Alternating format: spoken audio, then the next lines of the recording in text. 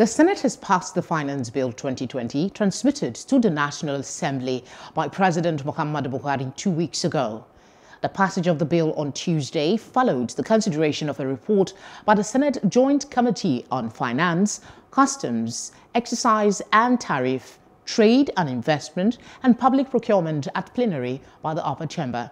Chairman of the Joint Committee representing Lagos West, Senator Solomon Adeola, in his presentation said the Finance Bill 2020 specifically seeks to amend 17 key aspects of extant laws. President Buhari had said the passage of the Finance Bill would support the implementation of the 2021 budget through key reforms in taxation, customs, excise, fiscal and other laws. Hello, hope you enjoyed the news. Please do subscribe to our YouTube channel and don't forget to hit the notification button so you get notified about fresh news updates.